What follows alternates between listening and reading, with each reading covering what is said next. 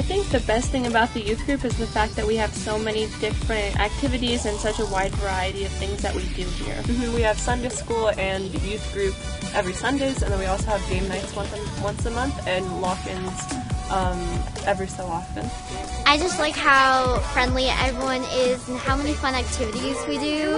The church is honestly like a second home, and all my church friends are some of my best friends, and they're basically a second family to me. And I really love how we're all really close, and we can share anything with each other because we all know and love each other so much. It's really awesome. The youth ministry here at First Pres is committed to empowering youth in spiritual growth, fellowship, and community, and opportunities for outreach and service.